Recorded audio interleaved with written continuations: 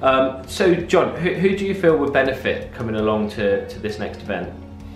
I think people who have been on this journey before, or are starting this journey, people who have tried and failed, but also succeeded in productionizing data science and AI solutions, be they data scientists, engineers, business sponsors, I think, or even legal teams. I think there's so many different people that are part of the solution to get these sorts of solutions live and operational in business.